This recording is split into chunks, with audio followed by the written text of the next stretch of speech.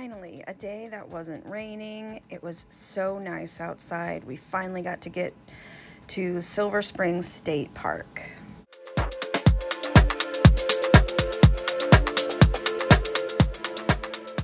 You walk in and you see this beautiful bridge. Wouldn't these be great for family pictures? That's all I could think when I was walking in.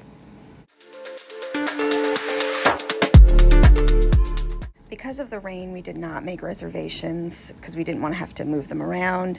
It's a very easy walk into the rental area after you pay your $2 per person. I think we paid about $60 for 2 hours on a canoe, which held 3 people. I got to be passenger princess, so I did all the videoing and made sure everyone had water and snacks.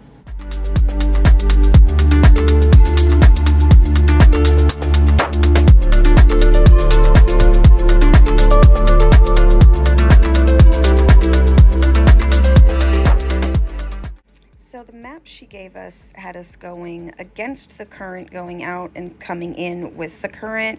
We decided to go the opposite way, and here's where it opens up. There's glass bottom boats you can pay to tour in. I'm not quite sure of the prices. I don't remember it being too expensive.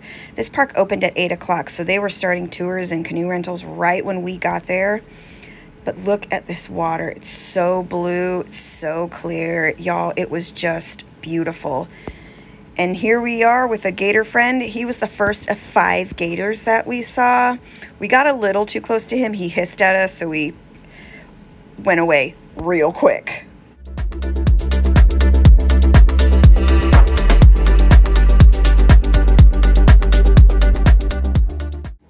Only thing about the map that they gave us to follow is it really didn't tell you what you were going to see along the path. I have no idea what those structures were.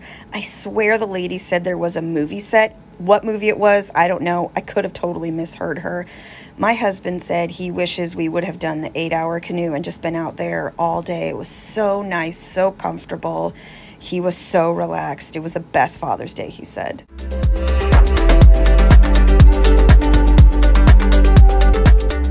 This is around lunchtime. When we got there, this place was not packed. When we left, tons of cars. So I totally recommend getting there first thing in the morning. Now, this is how close this state park was from where we were camping. There's the exit to the state park, and there's the sign for the campground we were at. So close. And the pros. We got there right when it opened, finally. It was beautiful. Cost was nominal. Rental prices were reasonable. And it was super close to where we were staying. Cons. We should have booked a rental longer. There was no swimming allowed in the river, and there was really no place to stop and eat if you had taken a longer canoe rental.